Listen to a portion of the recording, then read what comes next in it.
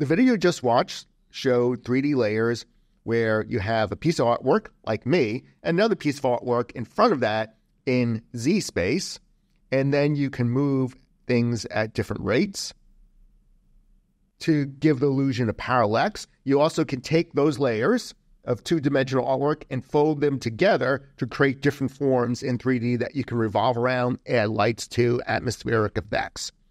I'm going to show you the other type of 3D layer where you have a 3D object that is then used within After Effects to create your environments or to tell your story. If your story is very realistic, you might want to start with things such as photographs, videos, and 3D models. All depends upon your storytelling style. Here I'm at sketchfab.com. Think of 3D models as three-dimensional clip art that you can use in After Effects on a layer. Click the downloadable because you want downloadable, and you pay for most of this content. You could go to different sources out online. I list a few below. Find free content. You could also make your own content, but this site has free models, and here's one of them. So maybe I want to use this one in my story. Let me scroll a little further down, and you can find the download button right here. Click download, choose your file format.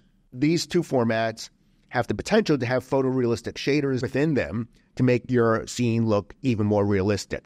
FBX is an older file format that doesn't have the photorealistic shaders. This is usually very good for animated characters.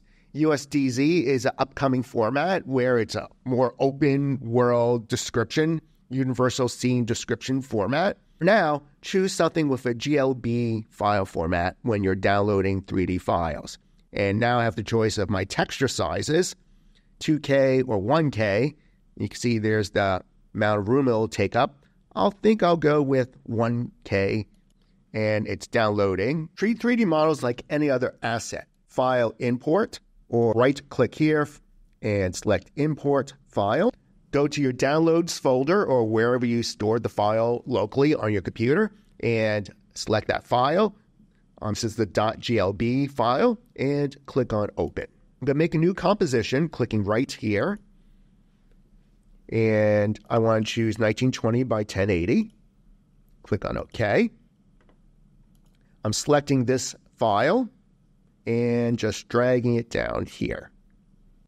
3D models in your composition require the use of an advanced 3D renderer to be visible. The renderer has been changed so you can work in this scene.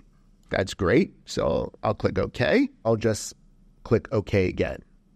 Here's the file in the scene. The layer has been set to 3D. The renderer is set to advanced 3D. And I'm going to skip the tour. Now you're ready to continue. Let me rename this comp, Lunar Tourism.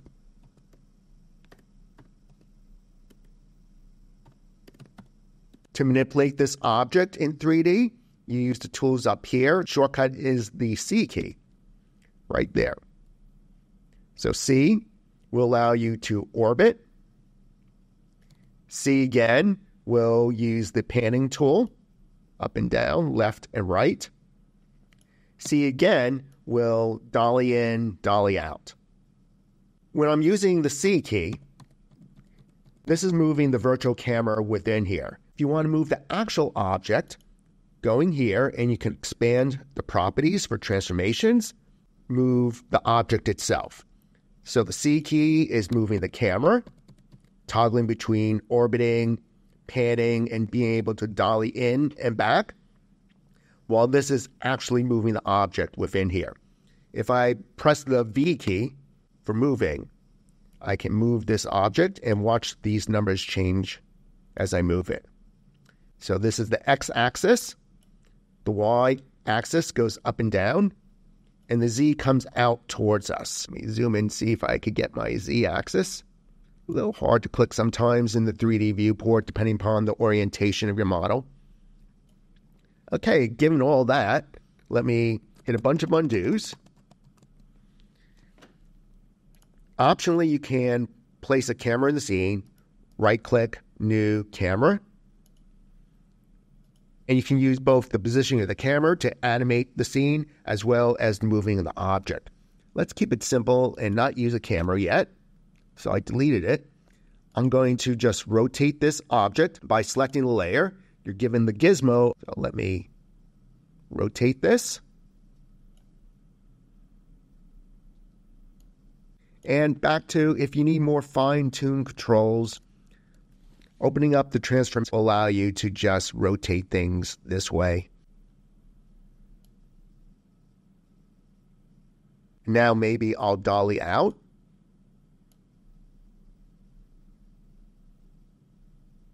Continue playing with your shots. Next, to animate this, it'll be like animating anything else.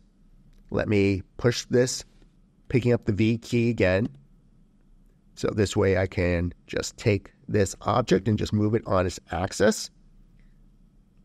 Back down here. A little off screen. Expanding the transforms. For position, I'll press the stopwatch to add my first key. And I'm going to hit Command to switch to frames. About 2 seconds later, which is 60 frames later, I want this object to be about here. Press the spacebar. And there's our 3D object sliding onto scene. Other video covers easing ins and easing outs. If you could convert this key to an ease in, that way it just slows down when it arrives here. Let me add a light to the scene. Right click, new, light. I'm going to select, not spotlight, a point light. That's like placing a light bulb in your scene. So point light, and I'll click on OK. You can see the effect this light has. Let me just move it. You can add as many lights to your scene. I'm going to select this light and expand it now. Under light options, you can increase the intensity for a more dramatic look. You also can change the color of the light by clicking there and just picking another color. To give it a mood, of course, you can animate all these properties. Let me set it back to kind of this warmish color. To duplicate a light, it's like any other object. Command D. Now you can place it over there. I'm going to switch to 2 views and set this other view, let's say, to the top. This can help you with the placement of things like lights or 3D objects in your scene. I'll select this light and move it down.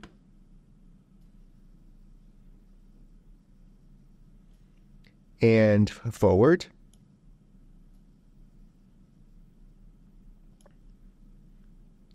Going back to one view and playing the scene. Time to add some type, and this could be just a 2-dimensional type layer, or you can place it in 3D as well.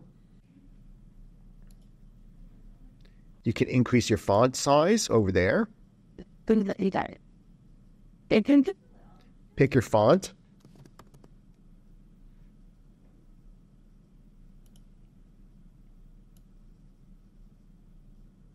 Turn on title action safe. And now you can have this guide to help you line things up. Let me type another piece of text. I'm duplicating this layer. Just dragging it a little lower.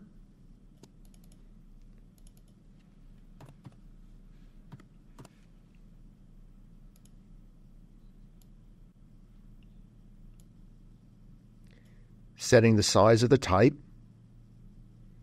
And feel free to play with the layout. So now I have these 2 layers. Let's take a look at this. Maybe we want the text to fade up as this happens. I'm going to pre-comp these 2 layers together. Right-click and select Pre-compose. But since it's off screen, I'll go under Layer, Pre-compose. Call it Title. And I pre-compose these 2 layers to make it a little easier, pressing the T key. Making it a little easier to apply effects to both of those layers at the same time. So right here, it's going to be 100%. And let me just go back. Command Shift left arrow goes back 10 frames. And Command Shift left arrow again. Now I'm 20 frames back from here. I'll set it down to 0.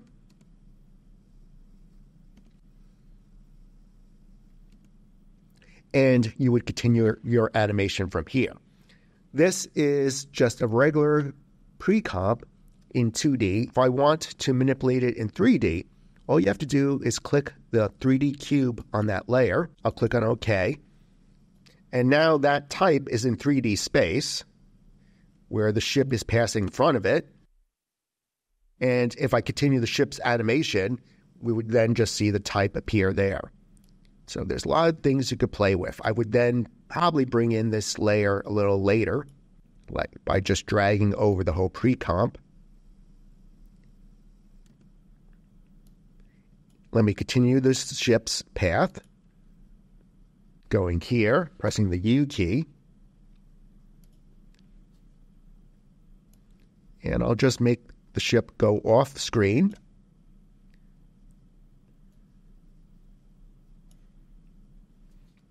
Let's take a look at that animation now. Let me nudge this a little sooner. So I move the title to come up a little quicker. Still even quicker than that.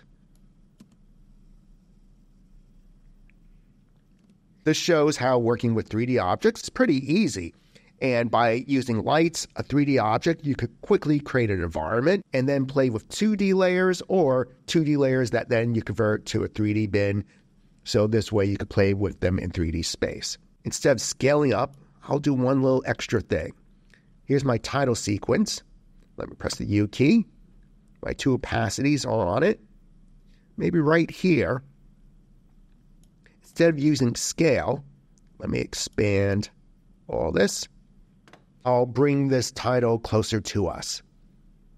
So clicking on position, and I want to move the Z-axis here closer to us, so negative number. So at this frame, it's at 0, and by here, just pushes in a little bit. And I'll add ease into this as well. The reason not to use scale and use the movement of the object is because this way you don't have to deal with different objects scaled at different sizes. If they come together, they wouldn't match. If everything is a uniform scale, 100%, 200%, whatever you selected, and you're using 3D space, it's a better option just to move things within that 3D space to create cool moments.